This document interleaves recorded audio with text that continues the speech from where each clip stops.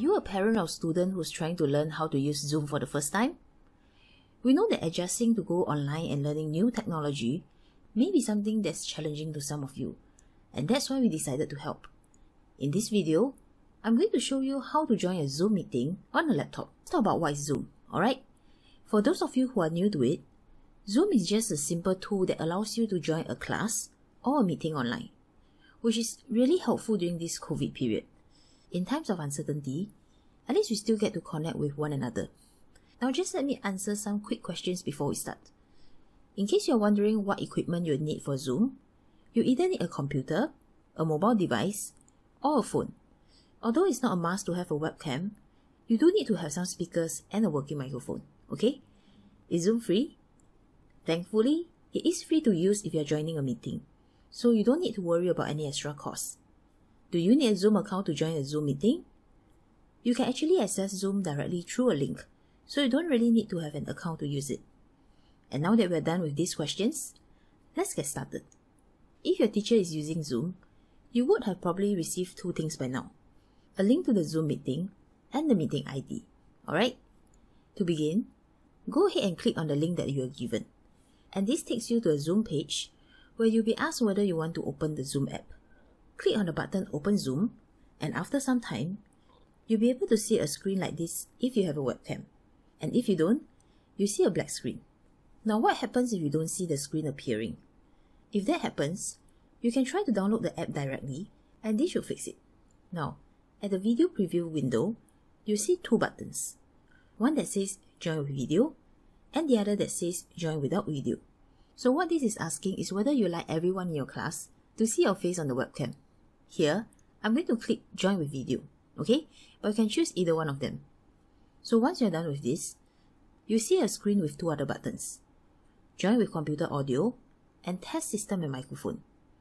Click Join with Microphone Audio, and congrats! You've just successfully joined the class. Next, we're going to look at the exciting part. What exactly can you do with Zoom? Once you've joined the class, your screen should look like this. We'll start with the left side of the screen, alright? Do you see two buttons on the bottom left of your screen? We have one button with the picture of a microphone, and this turns your mic on or off. If the mic is on, everyone can hear what you say and what goes on around you. If you don't want that to happen, you can always switch it off and turn it back on when you have something to say. Alright? The next button that you see over here with the word Start Video controls what you want others to see. If this is on, everyone in class can see you and what goes on around you, okay? And if this is off, you'll see a black screen. Now, here's a cool little trick that you can play with. If you have your webcam on and you want to change or hide your background, you can click on this little arrow beside the video button, and this opens up a menu, okay? Let's see what happens when you click Choose a Virtual Background. When you do that, a video will pop up to ask you whether you want to download the Smart Virtual Background package. Click on Download, and ta-da! You have a beautiful background behind you, and you can change it as you like. Now that you're all set, let's look at the main menu in the center and see how we can start interacting, okay? There are 6 buttons in the middle. You're probably not going to need all of them, so I'll just go through the main things that you need to know. The first button allows you to invite more friends, but a teacher would have probably done it, so let's skip that. When you first join your class, I'm sure you'll be curious to know how many other people there are in the same class and who else is online, correct? So to see everyone in the class, you can click on the Participants button, and this brings up a panel on the side with all the names of the people in your class. If you move your mouse towards the names, you'll notice 2 buttons appearing beside each name. The microphone button is for muting and unmuting yourself, depending on whether you want to be heard. And the other More button lets you change your name if you want to. Since we know that we are all going to be IT savvy students after watching this video, I'm going to change my name into that. At the bottom of the panel, you see a button that says Raise Your Hand. What does this do? If you click on this button, your teacher will see a hand appearing on the screen, and they'll know that you need some help. If you change your mind and figure out the answer yourself later on, don't worry, okay? Just click on the button again that now says Lower Hand, and your hand will disappear.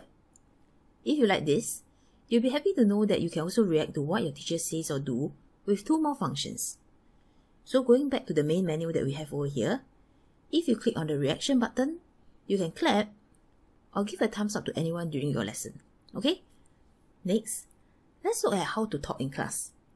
This is a strange way to say it, right? Click on the chat button. This brings up a group chat window and you can choose who you want to talk to. To do that, all you need to do is to click on the blue button over here and choose whether you want to talk to everyone in class or send your message to a specific person, okay?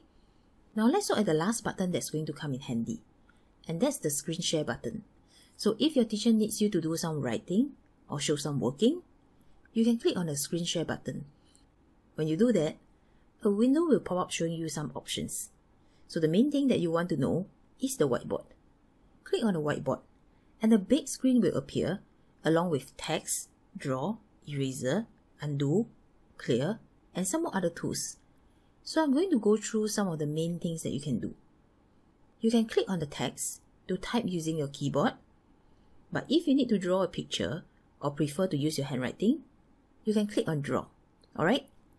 Although you can draw with your mouse, this actually works better if you have a stylus or pen. The eraser button is quite straightforward, and the undo button comes in handy if you make a mistake and want to undo one step. If you want to get rid of everything you see on the whiteboard, you won't actually press the undo many times. Instead, choose clear and everything will disappear. And that's it. That's everything you need to know about using Zoom. We hope that